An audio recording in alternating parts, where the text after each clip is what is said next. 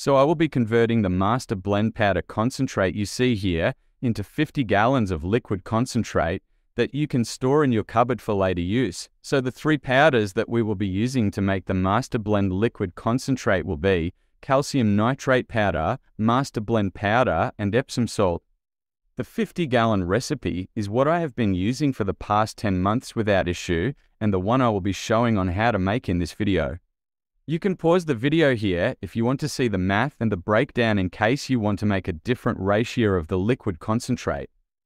I'm going to use my Ninja blender to mix up and blend the powders, as it works great. If you do not have a blender, you can look back at the older videos I made, as you can mix it up just using warm water and shaking it up in the bottle by hand.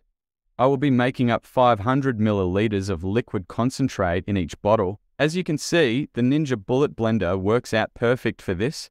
So I will start off by filling up my blender cup with about 400 milliliters of reverse osmosis water from my sink. And the reason for this is to leave room for the MasterBlend powder and Epsom salt that I will add.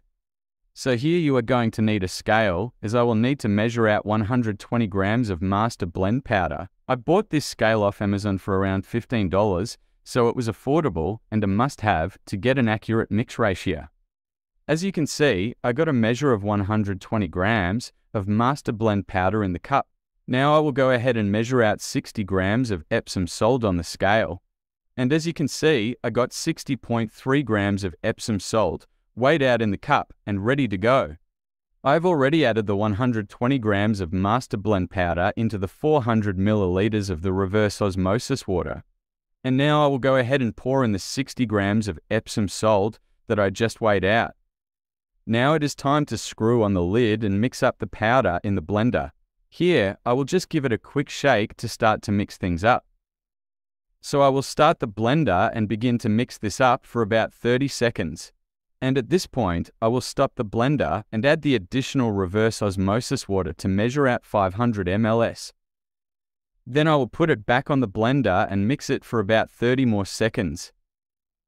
And once it is done mixing on the blender, I will remove the cup as I am all done mixing and ready to pour it into the 500 milliliters for storage. And there we go, as I got solution AE all done, which is 120 grams of MasterBlend mixed with 60 grams of Epsom salt in 500 milliliters of reverse osmosis water. Next, I will thoroughly clean out the blender cup in preparation to mix the calcium nitrate powder. Be sure to not leave any of the MasterBlend residue in the cup or on the lid, as this would be a problem. Once everything is looking clean, I will start adding about 400 milliliters of the reverse osmosis water from my sink.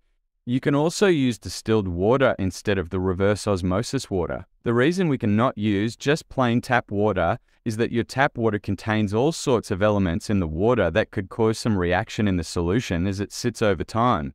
Also, be sure to use a new cup when measuring out the calcium nitrate powder. Do not use the same cup that you used to measure out the MasterBlend powder. We do not want any chance of cross-contamination from the MasterBlend powder residue.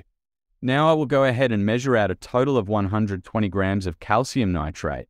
And as you can see, we got a perfect total of 120 grams measured out.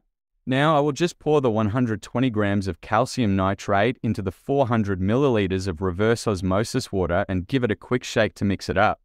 I will put it on the Ninja blender as I did before and mix it up for about 30 seconds. Then I will remove the blender container and top off the liquid concentrate to 500 milliliters using the reverse osmosis water from my sink. Then I will put it back on the blender and mix it for an additional 30 seconds. Once the calcium nitrate is done mixing, I will remove it from the Ninja blender and pour the liquid concentrate into the 500 milliliters plastic bottle for storage or use, as I am all done. And that is how easy and fast it is to make up 50 gallons of MasterBlend concentrate. As you can see how well the Ninja blender has mixed up the powder, as there is zero residue visible on the bottom of the container. At this point you can label them, but you can clearly see that the MasterBlend and Epsom Salt concentrate has a green tint, while the calcium nitrate has a white tint.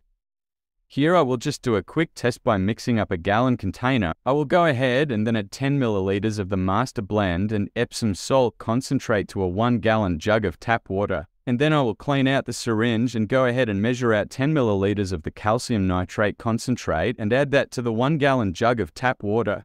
Then I will just finish filling up the milk jug with plain tap water and proceed to take an EC reading of the nutrient mix, which you can see that the nutrient mix is right on target with an EC reading of 2.3. So I am going to go out back and feed my 3-in-1 grafted fruit tree. This tree is interesting as 3 different types of fruit trees have been grafted into it.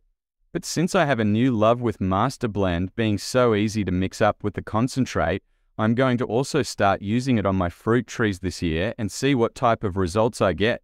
So stay tuned as I will be adding this 1 gallon mix once per week. I am curious to see how well this MasterBlend concentrate will work with regular plants out in the garden soil. So stay tuned and keep on growing.